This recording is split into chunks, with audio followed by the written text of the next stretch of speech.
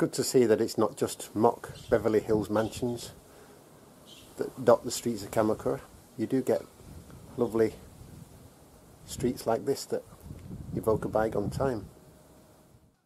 This small stream running in front of these residential addresses in eastern Kamakura gives us an insight into the past.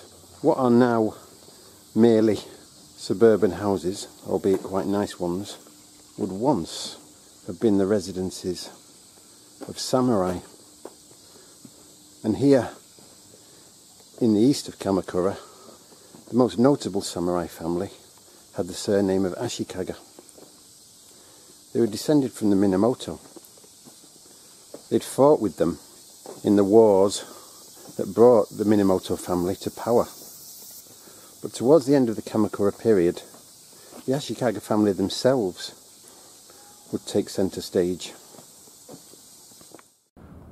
The samurai would build Zen temples all over Kamakura with fine, aesthetically pleasing gardens and places where they could perform the tea ceremony to soothe their warrior spirits.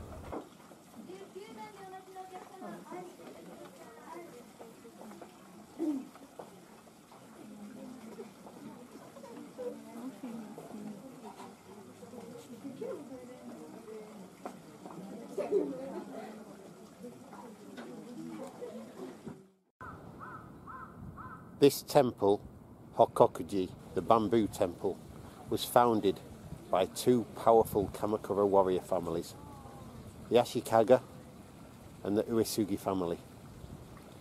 And both these families would have a continued and lasting impact on Kamakura and Japanese history.